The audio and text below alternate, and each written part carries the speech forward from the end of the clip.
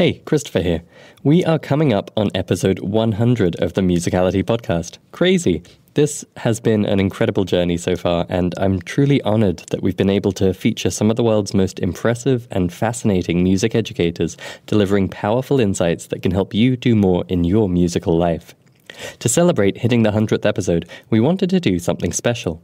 And as I looked back on all the episodes so far, I thought that what would be most useful would be a way to help you get all the powerful ideas and techniques and strategies from those episodes in one place for easy access. So we've put together a special limited edition collection for you, featuring every single episode, along with a ton of extra resources to help you get the maximum impact on your musical life, plus a bunch of cool bonuses contributed by our amazing guests. This is going to be available for a limited time only, so whether you've just listened to a few episodes or you've been with us since episode 1, please check out all the details at musicalitypodcast.com/celebrate. You won't want to miss this. It's musicalitypodcast.com/celebrate. Hello, this is Fiona-Jane Weston from FionaJaneWeston.com, and you are listening to the Musicality podcast. Ever wondered why some people seem to have a gift for music? Have you ever wished that you could play by ear, sing in tune, improvise and jam? You're in the right place. Time to turn those wishes into reality. Welcome to the Musicality podcast with your host, Christopher Sutton. Hi, this is Christopher, founder of Musical You, and welcome to the Musicality podcast. Today on the show, I'm excited to be joined by one of London's leading cabaret performers, Fiona-Jane Weston. Fiona-Jane has created and performed several highly acclaimed cabaret shows in the UK and internationally, including Wartime Women, about the roles women have historically played in warfare, and Looking for Lansbury, celebrating the life, heritage and career of actress Angela Lansbury. Cabaret is a performing art that I've enjoyed, but never really known a ton about, and I was really curious to see what an expert like Fiona-Jane might be able to share, since it would likely use musicality in a different way than a performing musician. It definitely lived up to that expectation. There were some really interesting ideas here that I don't think we've talked about on the show before. In this conversation, we talk about what defines cabaret and what makes for good cabaret. We talk about storytelling through song, the importance of it both in cabaret and in music more generally. And we talk about connecting with your audience and what we can learn from the uniquely intimate environment of a cabaret show. Something that came out of our discussion that I wasn't expecting was why cabaret might be more accessible to you or any passionate amateur musician than you might have imagined. My name is Christopher Sutton, and this is the Musicality podcast from Musical You.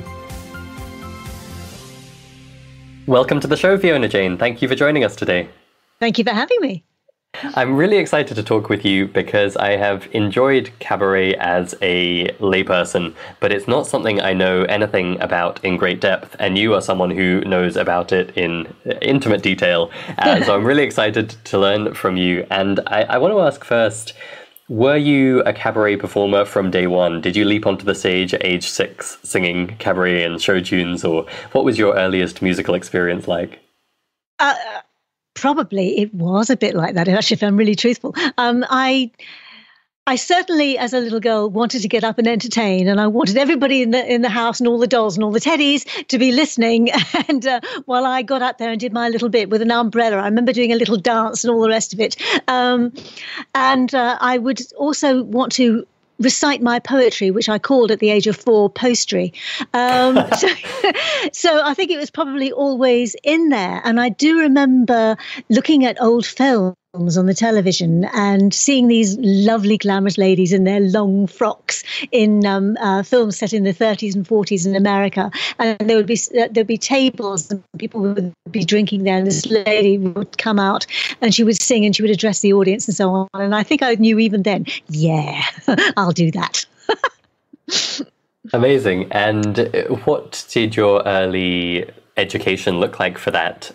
Were you someone who was just natural and went straight into shows and performing? Did you study acting or music along the way? I started dancing quite early, actually, because I had a dance teacher come to my school, and I just found her fascinating to watch. And I don't know, there was something in me that always led into that direction. And although I didn't receive any formal music training at all, eventually I persuaded my parents to send me to dance lessons. And the acting came very much later because, in fact, even with ballet training, it was clear that I didn't really have the flexibility in my body to become a professional dancer. But what I was good at was the character roles and the sort of more fiery, Spanishy sort of roles, or trying to express a story through it, or Little Red Riding Hood or something like that, where I would actually be wanting to express an emotion. So I think the acting came out of that, recognizing that's really probably where my talent particularly lay. And my parents were very against anything to do with that. They didn't want me to go into anything of that type at all. So I dutifully did my academic degree, and I studied Asian studies, actually, and I learned Mandarin. But I wanted to specialize in my thesis, the arts, the performing arts of China, particularly communist China, and how it was used for propaganda purposes. And then even further, I wanted to look at the performing arts of the minority peoples and how they were trying to sort of keep up their own identity in the face of, well, I wouldn't like to use the word oppression, but I mean, there was the Han people were very much in dominance. And so even my university thesis at honours level was about the minority theatres. So it was always there. And although my parents tried desperately hard to keep me in the academic sphere of things, in the end, I think you just have to go where your heart's set. And it's going to, your natural instincts are going to take you there, whether anybody likes it or not, including yourself, really. I've kind of had a love-hate relationship with the profession ever since. And so where did your heart lead you after university? You were feeling this draw. How did you pursue that? I started initially doing, I joined the Australian Diplomatic Corps in the aid department because I was living in Australia at the time. And in Canberra at that time, there was a strong amateur theatre scene. And I got involved with that. And my first show was a musical, and I was cast in the lead. And I was terrified, but I did it. And it went well, much to my great surprise at the time. And then that led to this feeling of I've just got to do more and more. And then I started doing professional stuff as well. And things started, well, of course, the two careers started to clash. And eventually, one particularly insightful manager who was from England, actually, he called me into his office and said, look, I gave you an assignment which is way above your level, and I confess it. I gave it to you because I was too lazy to do it myself. And I have to say that your historical and political analysis is second to none. Your finance section was a complete mess. And I said, well, I never did say I could add up. And he said, look, I have to tell you that you are a square peg in a round hole. You are never going to fit in here. You are never going to rise to the top here, not least because you're female, but also because the way you think and the way you act, the way you respond to things, it's just not going to work here. I think you should go and do what your heart is set on. And within 3 weeks, I had packed up my bags and I had left Australia and I came to England in the pursuit of a theatrical career. And that's what I did. I had also, in the meantime, done some training, quite a lot of professional training in Australia, part-time. But that's how I did it. Wow, that's what a brave and romantic leap you took across the ocean. Well, I don't know if it felt all that romantic at the time. I think I was just very dogged. And I thought, well, I'd had enough training and experience by then to know that actually I did have something I could offer. And I thought, well, I'm just going to do it because I was miserable working in any other environment, really. So I thought, well, okay, here it is. Here I go. That's what I did. So I came back. I had family here too. Yeah. Tell us a little bit about that training you'd had along the way. Well, I took singing lessons professionally. I took that very seriously. And I kept doing a lot of performance, as much as I could get. And being as it was a small town and there weren't that many people, it wasn't such a big pool. I mean, if I'd been somewhere like Sydney, it would have been much more difficult, I'm sure. The competition would have been just so much greater. But in Canberra then, it was still very much a small town, although it's the capital of Australia. It was kind of the administrative centre. And so I had a lot of experience actually doing it. Plus, I took the singing training, plus I took the acting training. And the acting training didn't cover music, but it very much tapped into my instincts that were already there and gave me the technique I needed to be able to approach a character and tap into that creative element, which enables you to improvise and to find where the character lies, and also where the inner internal story is. So that set me up in many ways for the approach that I've taken to things ever since. And although my initial degree was in modern Asian studies, it was very much based on history and politics and so on. And so even that was all storytelling. Even that was all about, the history of how China became a communist country. And I learned Mandarin. I lived in China for a while. And I became very interested in the women's stories, particularly. I was very interested in women's history anyway, because of my training in Australia at school, really. I mean, Germaine Greer came from Queensland, who set up the whole women's movement there and so on. So that was always in there. And I think the whole package of history being a story, whether it's his story or in more modern parlance, we might say her story, if we're talking about women's history, and wanting to tell stories and wanting to entertain, all of that, it all slotted in together. And that was really how it all began.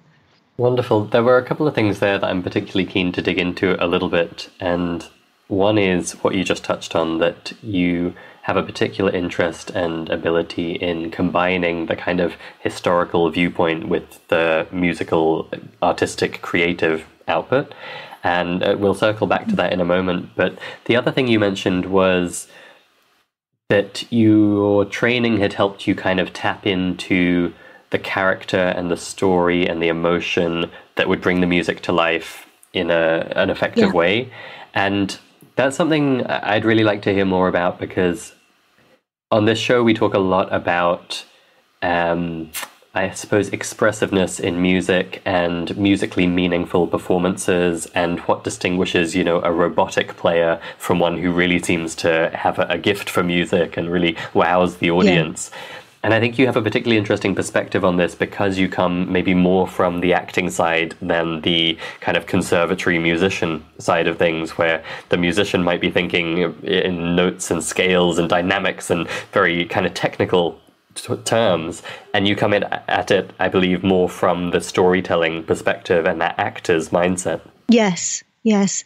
I think you tell a story in theatre in so many ways, and everything has to tell that story for it to be a successful performance. So everybody does, whether it's the lighting person, whether it's the set designer, the costume, the director, obviously, the performers, the actors, and the music too. Even the music that doesn't have words attached to it should be lending itself to that story. And sometimes, interestingly, the melody that's played underneath a tune that the singer might be singing might actually be contradicting what the singer is singing with words. And you hear that very particularly in a lot of Sondheim's music, but others too. And that adds a very interesting edge to it. Because, for example, one example I can think of is In Buddy's Eyes, which is from Follies. Now, it's not a song that I've sung, but it's a song I've listened to quite a lot. And it starts off really quite sentimentally, and she's sort of saying, my husband still really loves me, and, even though I'm older, in his eyes, I never get older, he will always be there for me, and so on. And then, as it goes on, you realize that something's not quite right here, and there's something in the accompaniment that suggests she's either not speaking the truth or she's denying the truth because she can't face it. And if you're listening out for things like that, that's where you know that you're onto something. You're onto something. And that's where the performer, by cluing into things like that, can use the dynamics, can also change the quality of their voice and change the way they're looking at the character they're talking to or moving. That the body language should change too, to sort of indicate, I'm saying all of these marvelous things. Yes, this is really true. But underneath, I just actually, no, I'm in love with you, and I always was. I'm not in love with my husband. And that's really what she's saying, really, underneath it. And the marriage has not been successful that she's been living all these years. Interesting. And over those years when you were training, you mentioned training had helped in some regard with this aspect of things. Were there any particular techniques or ideas that helped you figure out how to do that? Because I think as you describe it, people can understand the kind of thing you're talking about, but it's very different to get up on stage and take ownership of that role and figure that stuff out for yourself, maybe. I don't think I was trained in that. I don't think so. I think that came just simply from an awful lot of listening and an awful lot of thinking and wanting to portray the person. And I was more intent on presenting the person I was trying to become than I was in anything else. And but because it's music, you can't just change the timing on it completely without any sense. So you do need to be listening to where the music is taking you as well. So rather than fight against that, it's a case of using it. But having said that, depending on the genre, particularly with cabaret and particularly with anything jazz orientated, obviously, you can play with the rhythms and the tempo in order to express an idea in a different way, as long as you don't go completely out of sync with one another. That sort of thing I learned through experience and also through working with musical directors who understood what I was trying to do. And we were able to have that kind of conversation whereby they were to some extent able to follow me, but also I was learning to listen to them. So I think it's about listening a lot and it's about communication. And I wouldn't say that it came through any of my formal training at all. Certainly some acting through songs workshops that I've attended, some of this has been touched on. And particularly musical theatre performers, they often are looking for expressive ways to doing it. And incidentally, a lot of musical theatre performers don't read music or don't read music very well. So there's something in the way in which we are taught to think like that. And if you're working with actors, I would strongly recommend that if you can get the actor to think about motivations and feelings, they will probably breathe at the right points in any case, even if they can't read a note. Fascinating. I think it's such a valuable lens to think about all of this through, because thinking now about the listener who maybe plays an instrument but doesn't do any acting and doesn't think in terms of theatre, it's such a powerful mindset shift to actually ask yourself, like, what is this music trying to say? Not just, am I playing the right notes at the right times and obeying the dynamic markings, but what am I trying to get across to the audience? You know, I look back somewhat embarrassedly at when I was learning clarinet or saxophone, and I was playing one of the movements from Mussorgsky's Pictures from an Exhibition, right? And this is a work of music composed around visual art. It's each around a painting. And I literally never saw the painting. I worked for months on this piece, and it never occurred to me I could go and find out what this was inspired by and what he was trying to conjure up. And looking back, that just seems ridiculous. But I think it's so easy as musicians to get trapped in that bubble of dots on a page or just the notes and the technique. And we forget that it is a storytelling art to a large extent, or it can be.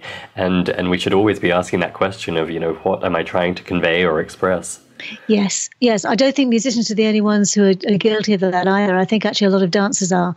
It becomes such an exercise in gymnastic technique, and that there is a danger that you're not going to move anybody, that you're not, because really a dancer too is telling a story through their movement and through their whole feeling and embodiment of the emotion of the time. I think it's very important not to lose sight of that. There's an audience out there. This isn't an exercise in self-indulgence. It's important to be able to do that. But also, to be fair, not all music is easily lent to doing that. Again, Stephen Sondheim is notoriously difficult. Everybody knows that his rhythms are very, very tricky. It's often very fiddly. It can take a long time to learn his stuff. But I tell you what, actors who have never read a note of music adore doing his things. And there's a reason for that.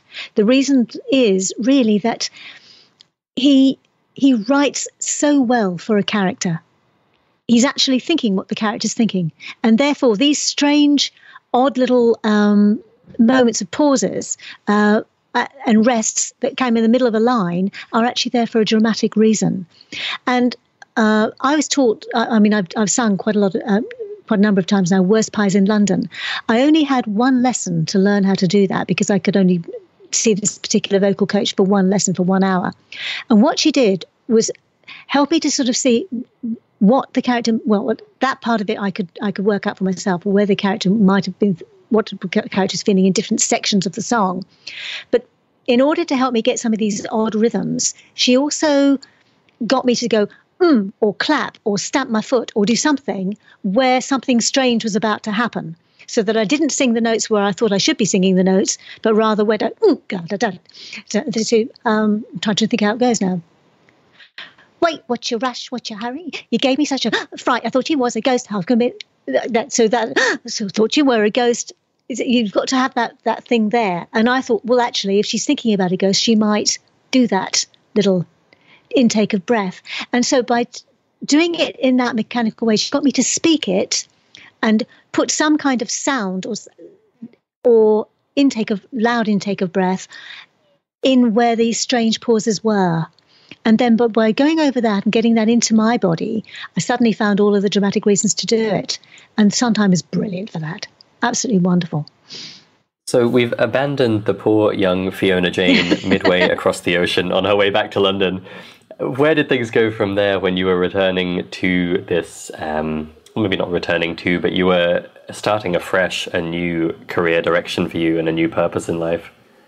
Well, it took a few years to really kind of establish where I was, really, apart from anything else, because I didn't know London at all. And so just trying to sort of get settled, although I did get a job within a year. In fact, it was a few months after arriving here. I got a job with a children's theatre going around. And again, music was part of that as well. And then I got a job in a cabaret, not a cabaret, sorry, in a pantomime where this is cringe making. I played the maid that got to marry the handsome prince, and in the meantime, the handsome prince and I actually became romantically entangled off stage as well as on, and then of course I settled, and he was an actor as well. So that's really where, obviously that then grounded me here, and I just took things as they came along. I took as many classes as I could in professional theatre, because you can do that in London. I mean, in places like City Lit, where at professional level you could actually go in. And also there was a marvellous singing teacher for actors that came in from America. His name was Chuck Colson. And he was fabulous. He would say to us as a bunch of actors, because there were actors there who were terrified of singing, terrified that they sang out of tune and all sorts of things. I loved it, but they were scared of doing it, which is why they came to that class. And he would say things that would just liberate them to be who they were. And we got to write down the words and to learn the words quite separately from the music, so that we could bring all our acting instincts to that as we might to a piece of poetry. And then he would just say things like, the audience don't care if you had to splash this about 37 times before you got that line right. It doesn't matter. Look, the audience don't care, and neither does Chuck. And I learned from that. It doesn't matter how many times you had to learn to sing that song. As long as when you get in there, you're fine. Mm-hmm. Wonderful. And at some point in this journey, cabaret entered the picture and became a real focus for you. How did that come to be? Well, I got to an age where I was not getting the amount of work that I had been getting. And I wasn't quite in the next age bracket, so that I was in this kind of slightly awkward in-between part. And I got very fed up with not getting any work. And so I went to I actually took my PGCE and I became a primary school teacher.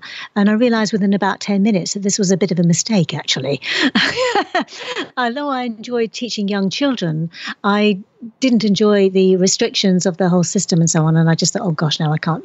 This is not going to keep me satisfied at all. And within a couple of years, I had to stop anyway because I'd become ill over something, and I had to stop for a while to get some sick leave. And in that time, I took that time to rethink what I was doing, and I took the exams to become a teacher in the London Academy of Music and Dramatic Art, the LAMDA exams, to become a LAMDA teacher, as well as do my ballet exam teaching as well. And it's changed now, but at that time, you had to choose an entire century of the drama and the prose and the poetry of a century. So you might be able to choose the Elizabethan era or the Greeks. And like an idiot, I chose 20th century because I thought, well, I know all the drama content already pretty well. And my teacher did say to me, she said, look, I understand why you might like the idea of taking the 20th century, but you do realize that was the one where everybody could read and write, and it's a vast amount of work. And you do have a lot of gaps in your poetry and prose. Well, I still did it like a fool and I managed to get through it. But one of the parts of that exam was after you had done your viva about all of the knowledge behind it, you then had to give a 20-minute presentation where you had to include a piece of poetry, a piece of drama, and a piece of prose from that era. And you could include more than one piece, but it all had to be linked in some way. That became the basis. I did actually a piece on 20th century women and the progression that the women had made throughout that century. That then became the basis for my first one-woman show. And I took the idea to a director, a good friend of mine. We worked on it, and I created this cabaret with him and put it on at the Battersea Barge. And then not long after that, I got an opportunity to audition for Yale University. There was a cabaret intensive course going on there that was loosely related to the drama department there. And I got a scholarship, much to my great surprise. So I knew I had to go because, there was no excuse then. I had to do it. And there were amazing people on teaching us. Just amazing people. Do you know The Rose, Amanda McBroom? Some say love, it is a river. Anyway, it was one of the most famous songs from the time. Bette Midler had a big hit with it. The woman who wrote that, Amanda McBroom, was on the course. There was people that were very well known in America, including Tony Award winners and people that someone like Tova Feldshuh and Sally Mays and all sorts of very well known people there teaching us. And their whole intent and purpose was to get us to sing the songs, tell the story through the song, and actually make the cabaret, to actually, encourage us in how to make a cabaret happen. And I came away from that realizing that I not only knew what I was talking about already with cabaret, but more to the point, I knew what I was talking about. If that makes sense. Suddenly I had the confidence to realize I do know about this. This is actually always what I've been working towards. And then that started off a whole lot of other shows, and I had all of this creativity going on. And it's been a game changer. It really has. From then, I've always had a project that I've been wanting to do and perform. And it's taken me all over the place. I do one on wartime women, looking at the roles women have played throughout warfare, but concentrating mainly on the Great Wars, and that's taken me to Belgium and so on. And so I still do plays, I still get work in the theatre, but mostly I concentrate on my cabaret career. Terrific. And I'm going to ask on behalf of maybe some of our listeners who aren't familiar, what is cabaret, before we talk more in depth about it? Oh, gosh, that is not an easy question to answer, actually. Because it has so many meanings. It's such a wide umbrella. On one end of the scale, you've got very much what I call the alternative scene with the burlesque and circus training and so on. And more at the other end, a much more sort of, if you like, a more classical, what I would call songbook cabaret, is people singing. And the important thing about that is that unlike a concert, where there's a distance between you and the audience, and unlike a musical where you are completely embodying a character, it is you singing to the audience and expressing your ideas and emotions to the audience, breaking down what we might call the fourth wall. So in a theatre, you've got the three walls around you, the left, the right, and behind you. And then there's supposed to be an invisible fourth wall between you and the audience, so that if you're a character, you're staying in your living room, you're not actually supposed to be aware of the audience out in front. In Cabaret, we break that completely down, and you are very much talking to the audience themselves. They are very much part of that. It's a small, intimate setting. People are sitting around tables, drinking, ordering drinks from the bar. You can address people in the audience. I've been addressed from stage, say, oh, Fiona-Jane Weston's in, right? And they have a little chat and they come around and, you can go around and have a little flirt with people and so on. And then you go back onto the stage and then you will sing something else that you're telling something through that, not only through the songs, but hopefully some kind of theme, not to the point where you get completely caught up in it necessarily, but you've got so much more scope to take it in a new direction. So you might take a song that was originally written for a show, perhaps, and then you can change it to suit that new occasion where it's telling a different story. And you might want to express a different emotion through it and bring something very new to that and sing it in your own voice and in your own way, because you're expressing another idea with that. And rather like when you go to an art gallery, you will look at a painting, but if it's placed next to another painting, it will have a different aspect to it that you hadn't thought of because of where it's placed. So that's a very long answer, but that's the sort of things you need to be thinking about if you're going to put together a show yourself. It's not just a case of this is a song by whoever and this is another song I like because I like it, I'm going to sing it.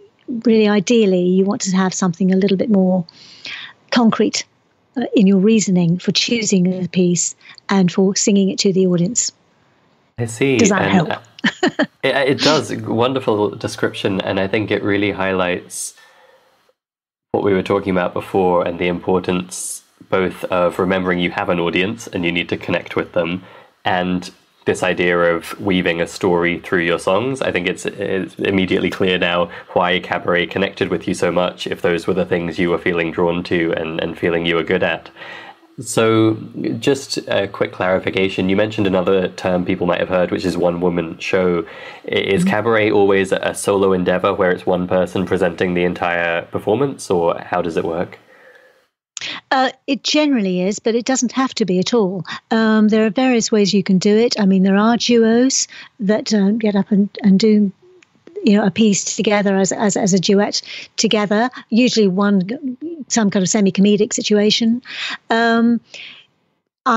You could effectively do it with a larger group as well, depending on how it's structured, really, as much as anything else. Certainly, I mean, I have another form of a cabaret too, which is Fiona-Jane and West End Friends, and I run it rather like a chat show, so that I open the set with a couple of songs myself and then explain to the audience what the concept of that is.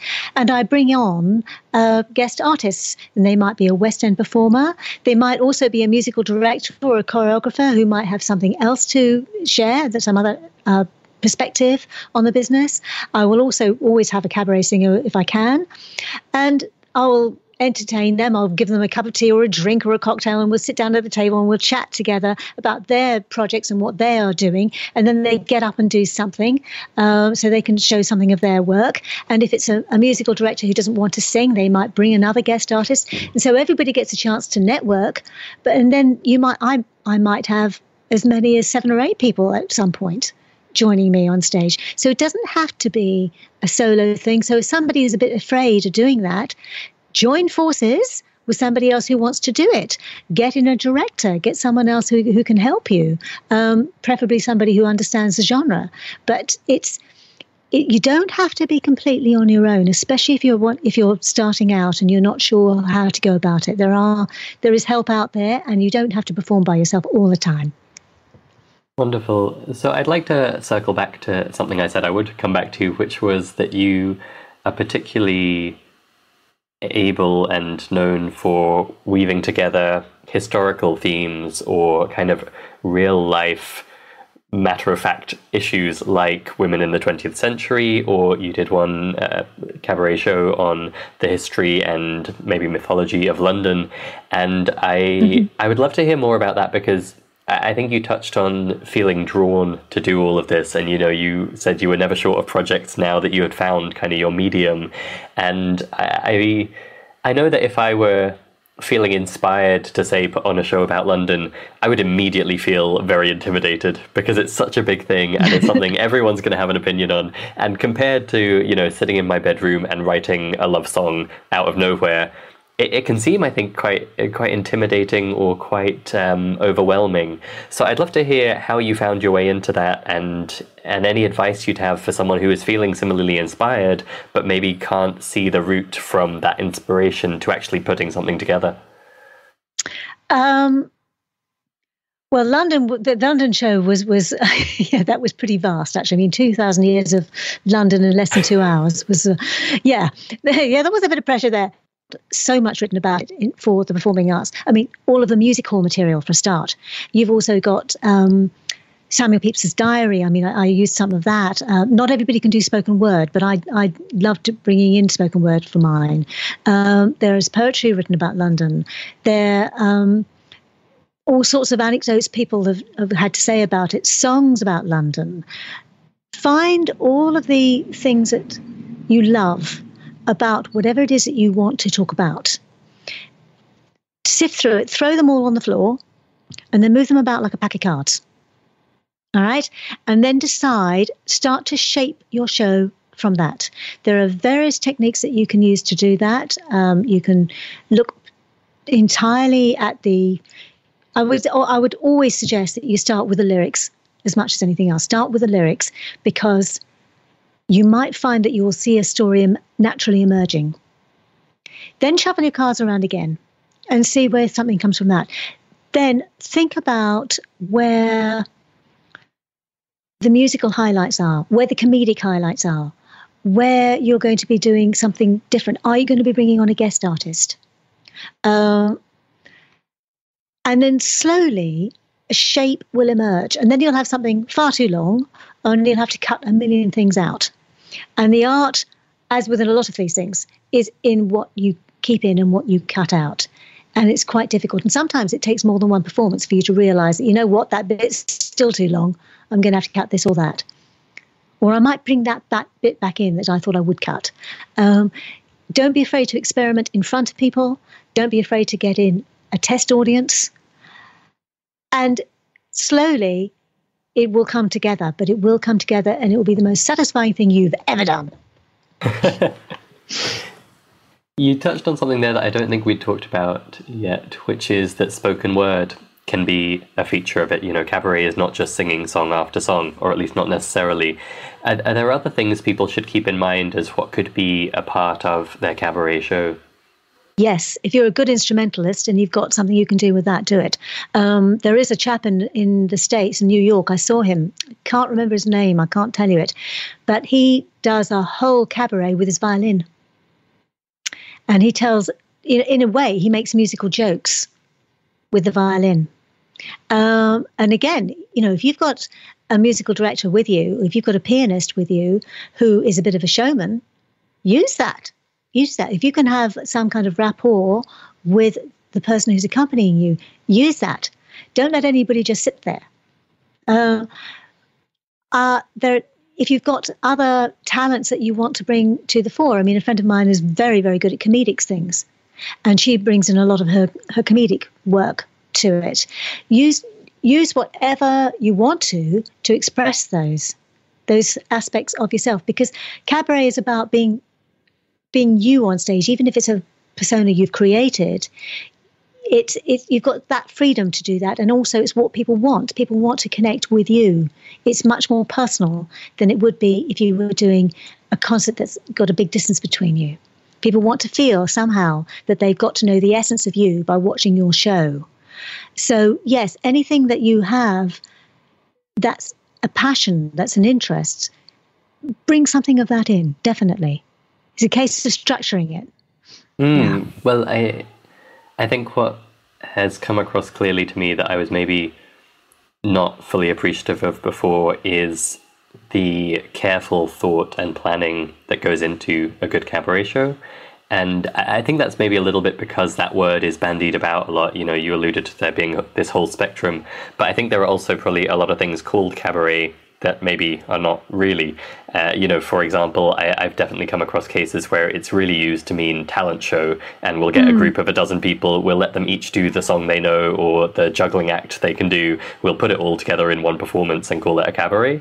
Yeah. And I think what's really come across from hearing you talk about this is that it is much more intentional, and the fact that there is a casual atmosphere by no means that it's a casual act that you throw together. You know, there can be intense thought and planning and preparation that goes into it. Yes. Yeah. And also, I personally don't like it if the performers themselves are too casual in the way they dress, or depending on their act. I mean, you know, obviously it may not always apply, but generally speaking, I think that when people come to a cabaret of this type, they want to see something glamorous. They want to see something that's going to take them out of the world. It might be a girls' night out. It might be very important to them. You might be taking you know, your mother out for something. This should be a dress-up occasion. It should be something that people really look forward to. Don't let your audience down. Don't go in there dressing like you would to go to the shops. You know, really make the effort. This is a form of theatre in its own way. Lift people out of where they are. That's our job. That's what we're meant to do. That's why we're here. That's what performance is all about. I mean, as my doctor once said to me, he said, we don't need any more accountants. We don't need people like that. We need people like you who get up and entertain. So get up and entertain. Be a star that shines.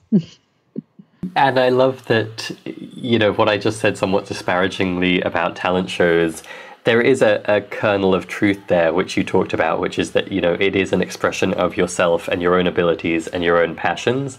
And I think that makes it a very versatile art form. You know, it's not you having to force yourself into a certain role or a whole work of music or theatre and, you know, doing it exactly as written. This is something that you craft yourself to match what you are naturally strongest at and passionate about. I mean, I have a couple of German friends who bring the most interesting perspective on their cabaret. They really do. Because, of course, Germany has a very fine tradition in it with Weimar. And watching what they can do with their pieces and what they bring their own history and their own family history into that is great. Really is. So there's so many things. And go to yourself, go to your own story and see what you can bring out. That will be, and people will find it interesting because they're interested in other people's lives apart from their own. Well, I have to say, it had never occurred to me that cabaret could be as accessible a form of expression as you have made it sound. You know, this sounds like something that anyone who's done a bit of singing or done a bit of music and has a passion for a particular topic could put together themselves. Are there any caveats or any pointers you'd give to someone who's been listening to this and feeling super excited about maybe putting a cabaret together themselves? I would say definitely try. Definitely go for it because I think you'll get a lot of pleasure from it. Keep an eye on where you're going to perform it. And remember, by and large, the space that you have physically is likely to be very small. So don't put in a whole great big dance number that requires a big stage because you ain't going to have the room. So by all means, if you're a dancer and you want to show that, you can. There are people who do that. But just remember how small and tight the space is going to be. So a lot of your expression has to be made within that space. Remember that you are including people in the audience. That if some rooms are very strangely set up and it's difficult to connect with everybody in that audience, practice that in your rehearsals. I do think it's a good idea to work with a director if you can. Work with somebody who is good at sitting out the front and be able to sort of see where things might improve. Watch the structure of your work, and if you remember, this is a long show. If you're doing it on your own, make sure you're vocally ready for it, because actually you can't take a break in the way that you could if you're in a musical where you might be off stage for 10 minutes. No, you're not going to be off stage for 10 minutes, apart from if you set an interval. And even then, that probably means you've got a longer show. So, yeah, your technicality still has to be there. You can't let that just all go to pieces just because you want to be expressive. You'll be more expressive if you've got the technique behind you. Great advice. You seem to be someone who not only has a real passion for cabaret and producing your own shows, but also I think you clearly have a kind of advocate spirit in you. You want to encourage people to get involved in this. What are you up to these days? What is Fiona-Jane Weston working on, and what's coming next? I'm about to do a version of Fiona-Jane and West End Friends in a private club in the city. That's going to be in the next couple of weeks. Later in the year, because of Remembrance Sunday coming up again, I'm doing a big charity gala in the Charing Cross Theatre, which I'm co-producing with a lady from Belgium, where there's going to be all sorts of stars from the West End involved in it as well. And that's going to be the proceeds of which will go to people like Combat Stress and the British Legion and so on. So that's on October the 28th. Then I hope to do some more of Wartime Women, because it's always such a fun show to do as well, both in Belgium and in London. And I also hope to revive another show I've done on the actress Angela Lansbury. So I've got a whole big show on her, and that would be nice to be able to bring that out. And also, I hope to launch some kind of consultancy for people who want to do cabaret or want to do their own one-woman shows or one-man shows, even if it doesn't involve music. If I can be of help to anybody, they're welcome to contact me. That would be absolutely fine. Get hold of me through my website. Wonderful. And I'm sure it's clear from listening to this conversation that you would have a wealth of experience and wisdom to share with someone who is at that beginner stage or even further along in their cabaret journey. So where's the best place for people to go to learn all about your upcoming shows and to get in touch if they'd like to for help with cabaret? Okay, go to www.fiona-jane-weston.com. It's all one word, Fiona-Jane Weston. It takes forever to type. And then at the bottom of each page, there is a contact page there. There's also a little envelope. If you press that, I hope it works, you should be able to get up a form where you can sign up to my newsletter list. And that's where you will know where I'm performing and when. But also, there's somewhere around all of that is an email address for you. But in fact, the email address is the same. It's just Fiona-Jane@FionaJaneWeston.com. Contact me there, and I'll be delighted to hear from you, because I'd love to know what you're doing, what your projects are, and what floats your boat, what makes you want to do a cabaret.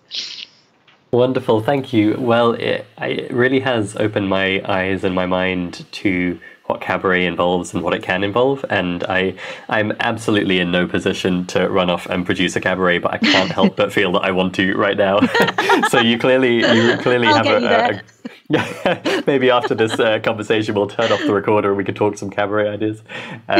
It's been really genuinely inspiring, and I think also enlightening. Whether or not someone's going away from this wanting to produce a cabaret, there is clearly a ton that any musician can learn from the world of theatre and from the world of cabaret. So just a very big thank you, Fiona-Jane, for joining us today and sharing some of your insights on this. Thank you very much. I've loved it. Thank you so much.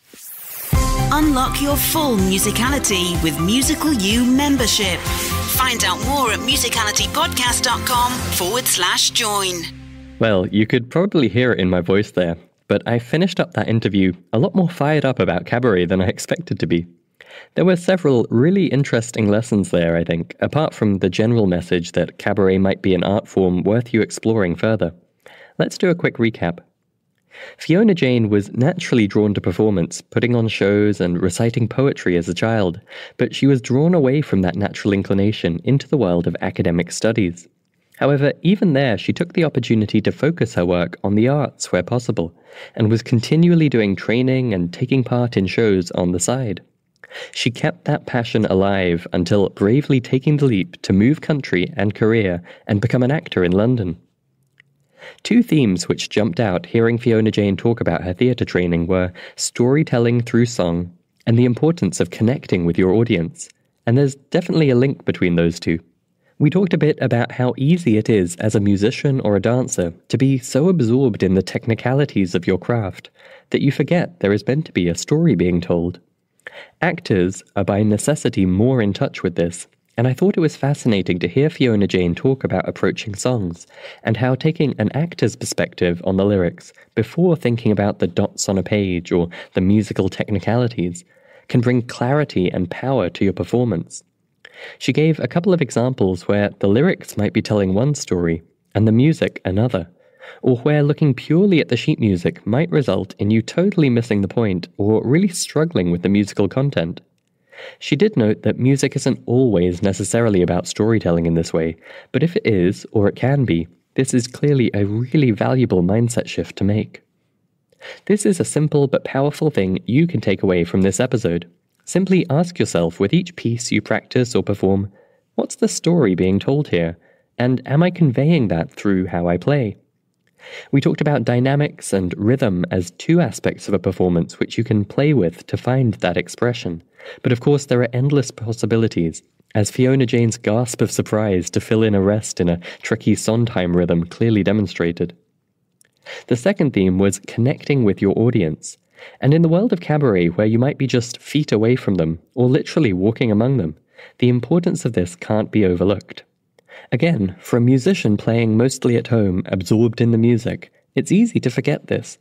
But whether your audience is out in front of you as you play on a stage, or they're surrounding you drinking beers at a cabaret, or indeed if you are your own audience playing music at home, don't forget to perform it in a way that will move the audience, and be sure to listen carefully to yourself to make sure you're having the musical effect you intend to. I thought it was interesting that Fiona-Jane said listening was the key thing which helped her to learn to do these two things, to tell a story through music and to connect with her audience.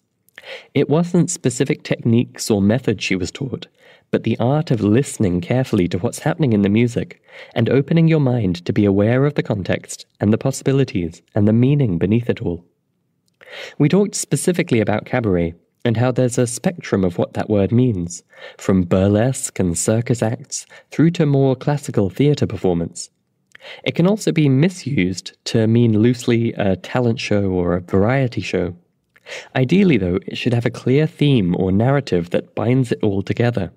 And the examples of Fiona-Jane's own shows make that clear, I think, with one on Angela Lansbury, one about women's history in the 20th century, and another all about the City of London. I loved how quick she was to encourage us all to consider cabaret as a versatile way to express something we're passionate about. It would be easy, I think, to feel intimidated or overwhelmed, particularly when confronted by the idea of staging a one-person show on a vast and important topic. But hearing her talk about it, it's clear that the art form is far more flexible and accessible than all that. She explained how cabaret is about expressing your own abilities and passions. So in a way, it's actually far more accommodating than putting on a performance of somebody else's opus or musical or show. You can focus on the things that resonate with you and draw from the skills you already have and want to share. That means it's much more within reach to create your own cabaret than many other forms of creative performance. I so enjoyed talking with Fiona-Jane and learning more about the art of cabaret, and I genuinely found myself excited about what cabaret can be, both as an audience member and as a performer. If you felt similarly inspired, then please do visit her website, FionaJaneWeston.com. That's Weston Weston.com. Sign up for her email list, where you'll get info on her performances around the world, and you can also contact her through the website there if you'd like any input on pursuing cabaret yourself, or indeed just to tell her that you enjoyed this episode. Thanks for listening to this episode, and stay tuned for our next one, where I'll be picking up on something that Fiona-Jane and previous guest Marshall McDonald both talked about, and that's the power and usefulness of thinking in terms of songs and lyrics, even as an instrument player. Thank you for listening to the Musicality Podcast. This episode has ended, but your musical journey continues. Head over to musicalitypodcast.com, where you will find the links and resources mentioned in this episode, as well as bonus content exclusive for podcast listeners.